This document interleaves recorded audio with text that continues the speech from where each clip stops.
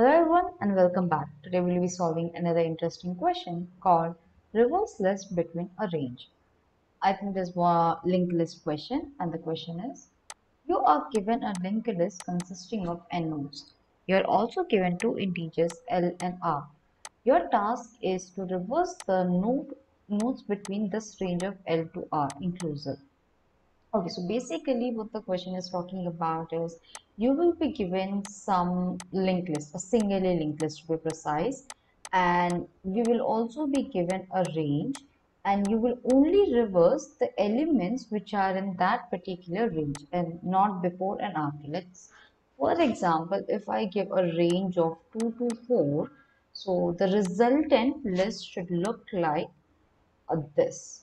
So I have drawn this linked list, a sample linked list of 5 nodes, named them L1, L2, L3, and L4. And this is how your final linked list should look alike. So from 2 to 4, that is this node to this node, I have reversed it. I have L4, L3, and L2, and the before and the after remain the same. And this is what your output should be. Okay, so here we have a sample input. I think the first line contains n, that is the total number of elements. Next contains L and R, which is like the range, 2 to 4. So let me take this input and put it out here. Um,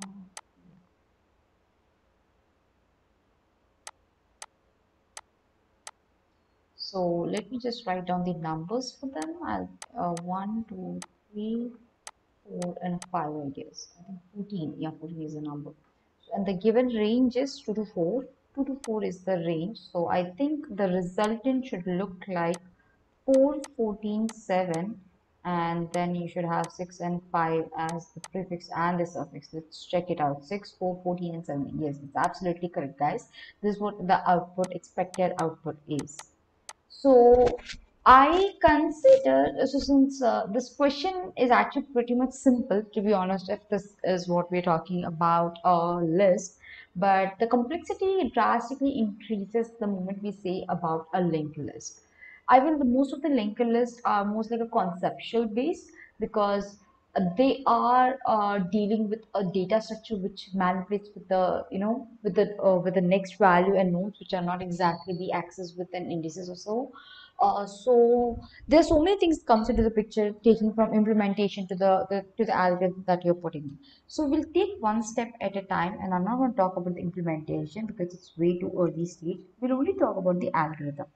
So I'll quickly give you guys a thinking pause and ask you guys how probably you are thinking to solve this question. Come up with your algorithm, and later probably I'll talk how I'm going to solve this same question. Okay, guys. So let's get back. So if you just follow the instructions, it's pretty much is that. So here we do know that one chunk of the code is going to talk about the reverse. So let me call that as one of the helper methods is going to reverse some part of the list. That's fine. But so first of all, you need to traverse till the starting point of that L and the end and reverse this thing. So first step is to find the start of the reverse, and then the second step is to find the end of the reverse. And to be honest, first of all, once you find the start and the river end of the reverse, that chunk is you to reverse. That's fine. That's completely true. But when you're stitching back that result, a reversed version from via this helper method, you need to know where to stitch it. Who's next and who's previous is that going to be, or who's next? Oh, so sorry, this is not previous because it's singly linked list. Who's next? It should point out to or where it should keep alive. So you also need to know who's your previous and who's your next before you change it out. So there's again step number 3. Find your reverses previous. Fourth, find your reverse end next. So I'm going to find 4 things. First of all, where is the starting point, where is the ending point, and next to is the who is the previous of the starting and who's the next of the end. So once I find out all this four, I'll just go ahead and I'll reverse it like a typical reverse manner how we do it. And post that, I will simply say that I let me call this as X, Y, and A and B. Or let me just call this as more relevant name as this is prefix and this is suffix. Once I reverse it, okay, once I get my new head to or so, I'll just go and I'll say my prefix of next equals to head to, and my at the end, whatever the end that you have, that end of next equals to the suffix case. That's it. That's all I'm going to do. A simple four-step process. First of all, find your variables. Second, reverse it. Third, stitch it back. So this is first step. Second is to call the helper and reverse it. Third is to just stitch it back. Just follow the rules what it has been given. So I really feel this question is a more of a implementation heavy because putting down or breaking down the question into smaller problems is simple at times, but writing actual code for that is what they matter the most. So I feel this question is one of those questions. So let's see how we can implement this. Okay.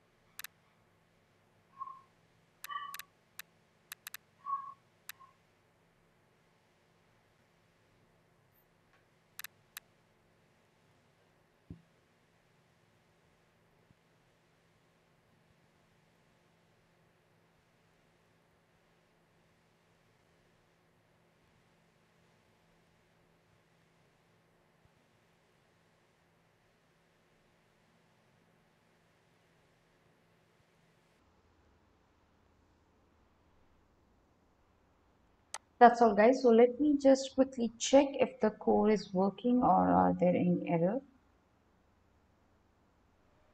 Okay, guys, so it's fine. There was some tactical mistakes. I fixed it and it's working fine. So let me explain you what my code is. So as I discussed that I'm going to have my all the four variables of the start of the reverse, end of the reverse, reverse is previous and the reverse end is next. So that's what I'm doing here. As long as I haven't reached my starting point, I'm just considering every current node is equal to previous, reverse is previous. The moment I reaches my start of the reverse, I'm calling that as my career. That's reverse, that's the place where you start reversing it, and then I'm just simply going ahead and whenever I get the end, I'm just making that as my reverse end, and then that is reverse end next. So after this whole process, the reverse end next, I'm making it null. So basically all I'm just doing is the moment I get to 4, I'm just breaking this out and this is going to store in a different node. altogether. So post that, I am just calling a helper method, which is reverse, a typical reverse. And then I am reattaching, so I'm stitching it back. So step number 3, where I stitch it back to the previous, to the reverse end, and then I am just simply calling, if you don't have a quick check, little check here. If you don't have anything as your previous, then that's what your head is going to do. So basically that means that you started from the starting to the end. So yeah, that's all it is. And then you just return back your head, guys. So I'll just explain you with the help of this example, which is 6 7. Let me just get this the same one.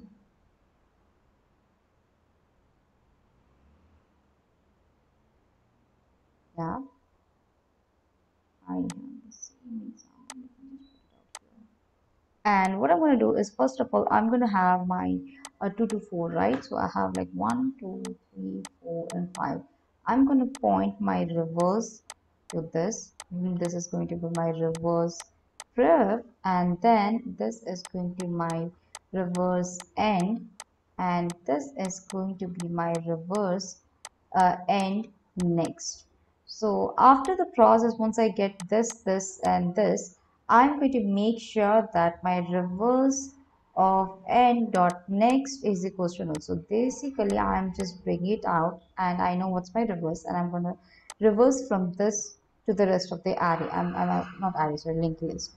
So once that is done, I'm going to get back written as 4, 14, and 7 is going to be my resultant rev, and I'm going to just stitch back my this previous to this. So that basically means that I'm going to have a 6 which is pointing out to this, and this to this to this, and eventually I'm going to get my suffix, that is n.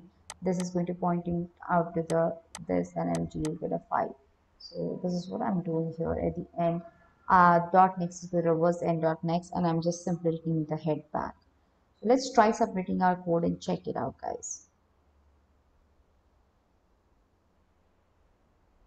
Accept it. See, that's pretty much the code, and here is the whole logic. Simply 4 steps, reverse it, and stitch it back.